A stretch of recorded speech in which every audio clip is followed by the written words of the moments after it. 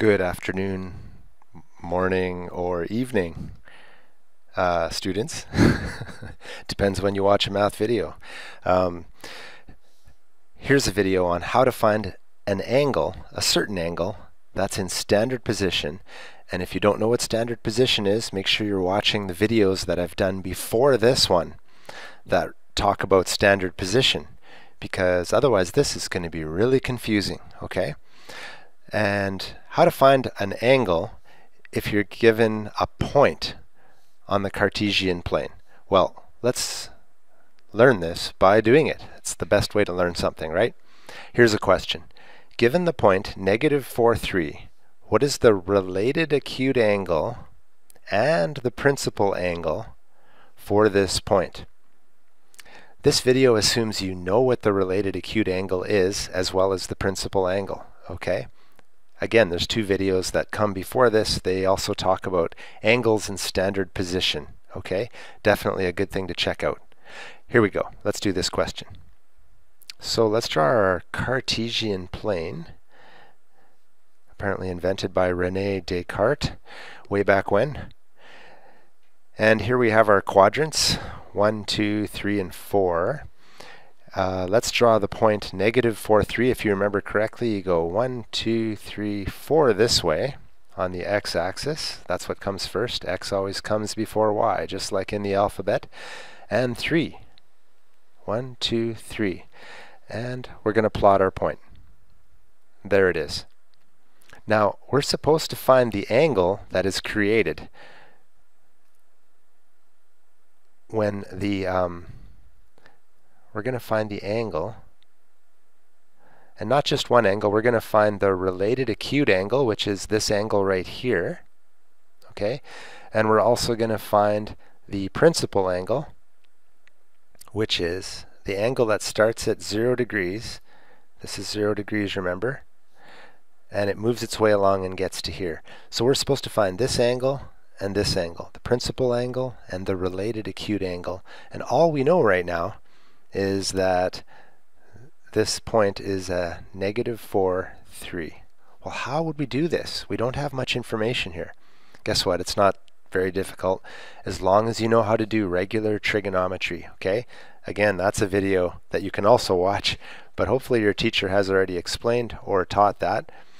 What we're going to do, let's see, what should I use? I'll use a different color. We're going to create a triangle here, a 90-degree triangle.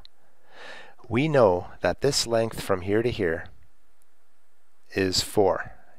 Sure, it's -4, but we'll talk about that later. Right now, this distance from here to here, and a distance is always positive, that triangle has a side length of 4.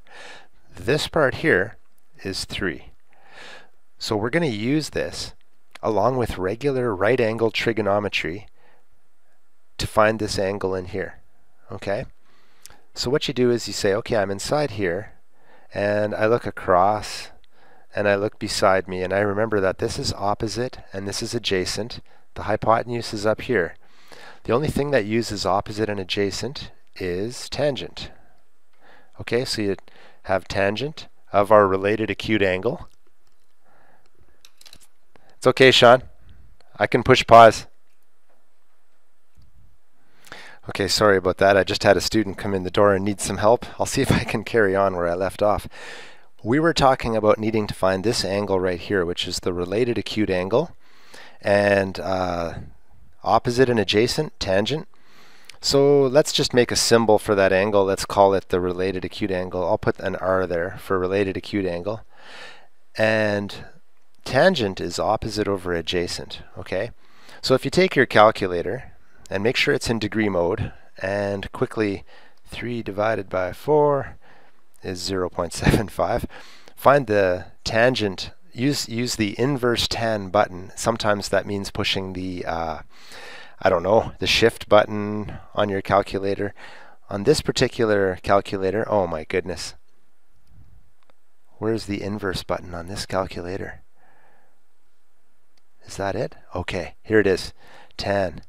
Oh, there it is, 37 degrees. I'm rounding it off to 37 degrees, folks. Okay, so R is 37 degrees. I know that the related acute angle is 37 degrees. I have just solved the first part of this question. So how do we figure out what this principal angle is? Well, remember 0 degrees, 90 degrees, 180 degrees, where I'm pointing. 180 minus 37, and if you want to do it on your calculator, you can. 180 minus 37 should give us what the principal angle is. 143 degrees. Okay, so 143 degrees is our principal angle, and 37 degrees is our related acute angle. And that's all we need to do. Now, I could sign off and say, there you go, but let's just do one more bonus question just in case you have a few questions still about this yourself. Given the point 7, -4, find the principal angle and the related acute angle. Here we go. Okay, 7, -4. 1, 2, 3, 4, 5, 6, 7. -4. 1, 2, 3, 4. This doesn't need to be done on graph paper because we're just kind of sketching things as we go. There's our, it's cutting through 7 and -4. Okay, so if we were to draw a triangle out of this, it would be 7 this way, here's 90 degrees, and it would be 4 here. Okay, what we're trying to find is the related acute angle to begin with, right here. I'll call it theta with a little circle, and I'm going to do it in red. Boy, it always looks nicer when you do something a second time. See how much better this looks than the first example? Okay, well, what you do is you look at this and you say, I want the related acute angle, which is the angle between this thing called the terminal arm and the x-axis. So that angle there. Again, it's tangent, okay? So tan theta is equal to opposite over adjacent, 4/7.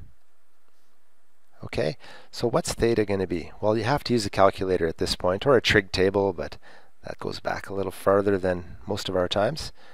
I needed it when I was in school, but anyway, you get this. Then you have to hit the inverse button on your calculator, sometimes the shift button or second function button. There's tangent, and I'm rounding it off, so I'm going to get 30 degrees when I round that off. Okay? That's a nice number. So if that's 30 degrees, if this is the related acute angle, what's the principal angle going to be?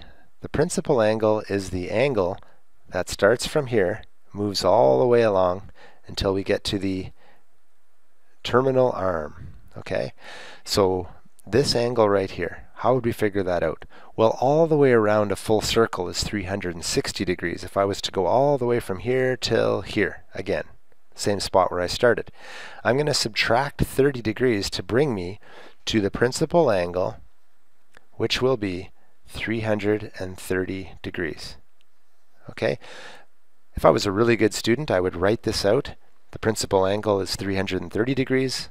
The related acute angle is 30 degrees. But because I'm just showing you how to do this in a video that I don't want to take 20 minutes to do, I'm just going to stop there. Okay? I hope this hasn't been too confusing for you. Thank you.